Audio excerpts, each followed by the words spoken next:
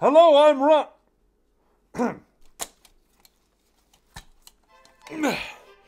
Hello, I'm Ron Ogden. Today I'm going to show you how to download if I already have a WoW account. Come with me as we show those nasty horde who's boss. For the Alliance! To download the game client, log on to Battlenet and log in with your account information. Once you've logged in with your email and password, select the account link.